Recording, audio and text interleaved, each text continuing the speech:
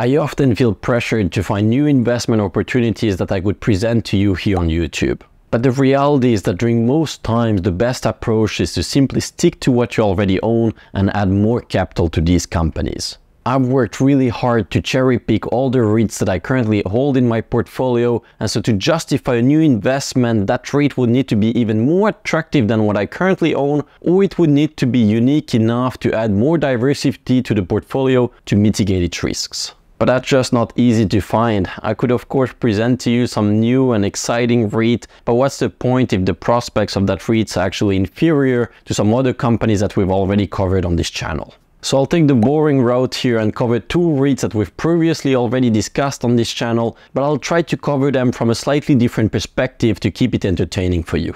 Hey everyone, this is Jussi. I run a small investment firm that specializes in REIT investing, and in today's video I'm going to talk to you about two of my favorite REITs to buy in February 2024. Before I get into it, you already know what I'm going to ask you. Could you please click the like button? That will really help me a lot to grow this channel. Thank you so much in advance. So the first REIT that we're going to discuss here is called NNN REIT. Its ticker symbol is NNN. This is one of the leading net lease REITs. It's one of the biggest. It has a 30+ year track record, an even longer track record than Realty Income, which is the most popular REIT in this specific sector. In case you're not familiar with net lease properties, these are typically single-tenant, service-oriented properties such as Walgreens pharmacies, Dollar General convenience stores, or 7-Eleven or Chevron gas stations. What's uniquely attractive about these properties is that the lease term is typically structured in a way to be highly favorable to the landlord. The lease term is typically very long, at over 10 years. They include automatic annual rent escalations of 1 to 2%, which may not seem like much, but it really adds up over time because these rent escalations happen each year. And importantly, typically these are triple net leases, which means that the tenant is responsible for all property expenses, including even the maintenance. And so this is a net return that you're getting. You don't get diluted into property expenses and maintenance. And so once again, this 1 to 2% annual rent escalation really adds up over time because this really falls straight to your bottom line. And NNN REIT is uniquely attractive in this space. Our analyst Paul Drake has previously described it as almost perfect in a previous report, and that's because of all the following reasons. Firstly, it has an investment grade rated BBB+ credit rating. It has substantially no secured debt. It has negligible debt maturities in the coming years. It has a 13.7 year average debt maturities, which is one of the longest in the entire REIT sector, so there's no major impact here from rising interest rates. It has a 10-year average remaining lease term, so even if you go into a recession tomorrow, there won't be any major impact for this specific REIT. It has ample liquidity to keep buying additional properties. It has a 33-year track record of dividend growth. So again, this is a higher track record even than Realty Income, also known as the monthly dividend company, O stock, which is so popular because of its dividend track record. Again, this REIT has an even longer track record of growing the dividend. It's focusing on middle markets. Mostly these are tenants that cannot access the bond market, and so this gives NNN REIT additional advantages in being able to negotiate even stronger lease terms with these specific tenants. And then finally, it also has outstanding diversification, whether that's from the perspective of what the tenant is doing, the tenant itself, or even the geography of the property. So those were all the attributes that our analyst Paul Drake had used to describe NNN REIT as almost perfect, but there are many other attributes that I want to still highlight here. Firstly, the investment strategy of this REIT is highly defensive because it's typically targeting properties that have rents that are below market levels, providing some margin of safety in case there are some troubles with the tenant down the line. Moreover, it's also buying these properties typically at a large discount to their replacement cost, and typically it's targeting properties with a large land value component. So in a worst case scenario, if the tenant vacates the property and you're not even able to release the property, which is pretty rare, this is really a worst case scenario. In that case, you can still just tear down the property. You still own the land, which is highly valuable. You can build something new on top of it. Since the rent was deeply below market, perhaps then once you build something new, you can bump up rents once again. So this is very defensive approach to net lease investing.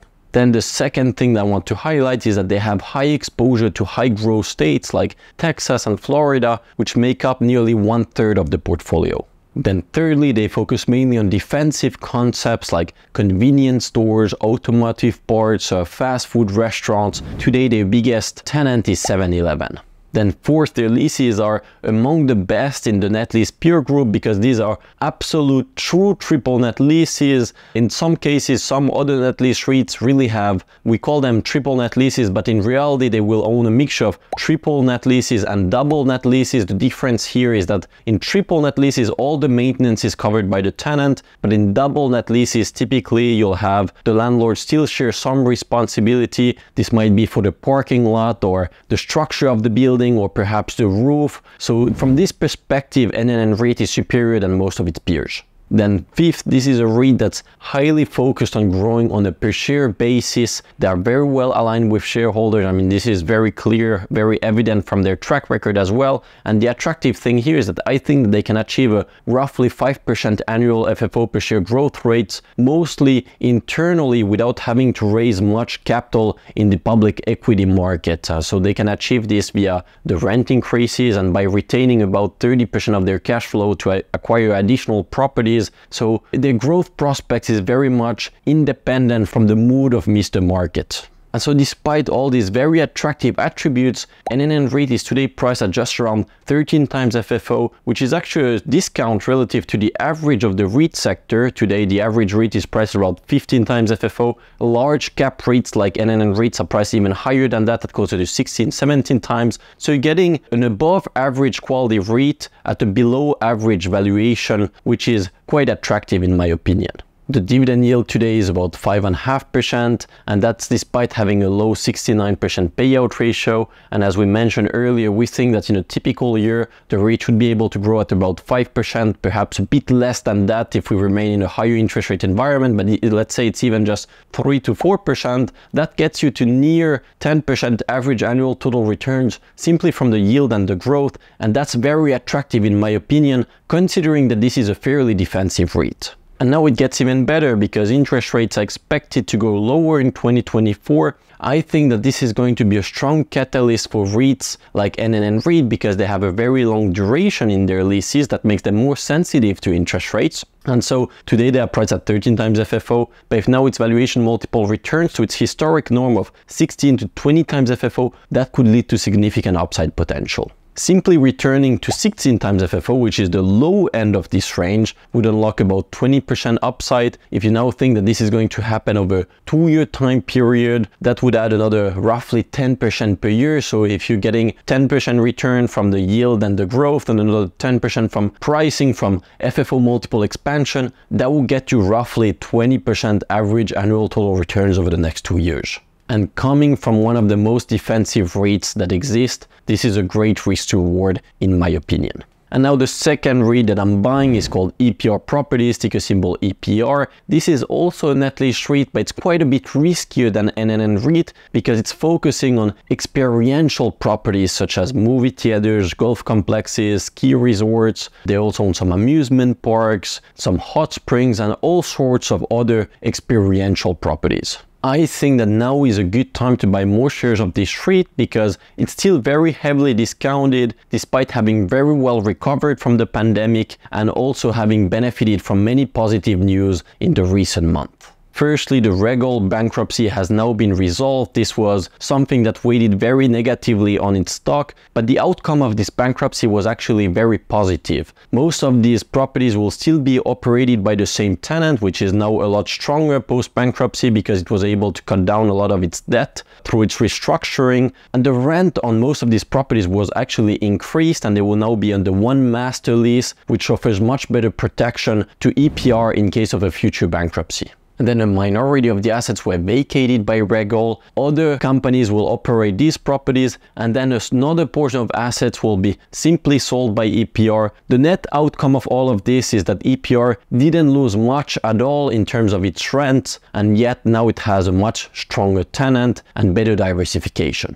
This is also great news in my opinion because it gives a framework to the market of what to expect in case of another tenant bankruptcy in the movie theater sector. So if let's say AMC goes bankrupt today, we've seen already this play out with Regal. EPR didn't lose much at all, and in the case of AMC I would argue that EPR will probably have even less to lose because it already renegotiated its lease with AMC during the pandemic in a way that should mitigate risks going forward. So this is all great news. But then on top of that, the box office of movie theaters has kept recovering nicely following the major successes of Barbie and Oppenheimer and some other big blockbuster movies. AMC managed to turn its first quarterly profit since 2019. And it also raised a bunch more equity capital, which mitigates risks going forward.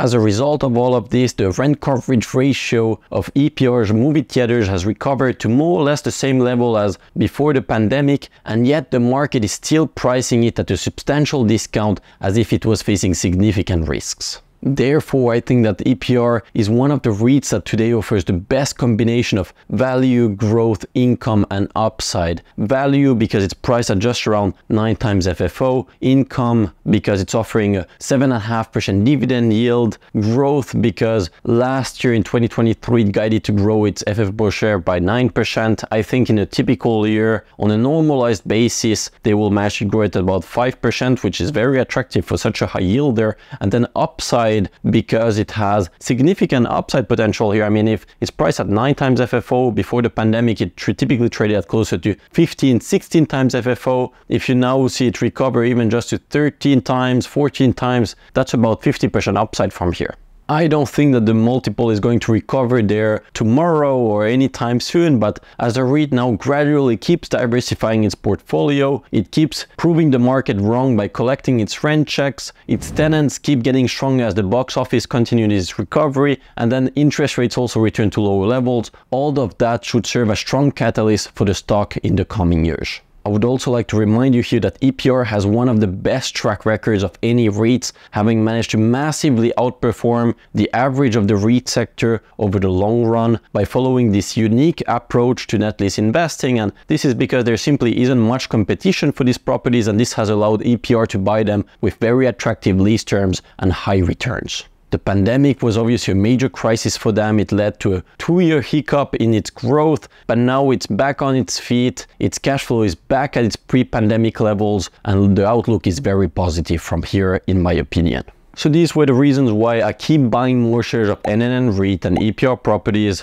Once again, these are REITs that we've covered previously on this channel, but I think it's a good reminder that good investing should be boring. You shouldn't be always looking for new, exciting investment. Most of the time, the best approach is to simply stick to what you already own, keep adding more capital to those companies, assuming that they are priced at attractive valuations. And I think that this is the case for these two specific REITs. Now, if you want to access my entire real money REIT portfolio, you can join my REIT newsletter, High Yield Landlord, for a 2-week free trial. It's available on Seeking Alpha. This is a real 2-week free trial, so you won't be charged anything in the first 14 days. If you want to come just for this trial period to see my portfolio, access my research, and then cancel, it's perfectly fine with me. And then if you stick around following the 2-week free trial, you also get a nice discount that we're offering for the new year. And then once more, if you think that this content is helpful, I really appreciate it if you could click the like button. That really helps me to grow this channel and get this content in front of more eyeballs. Thank you so much for your support, and see you at my next one. Bye bye.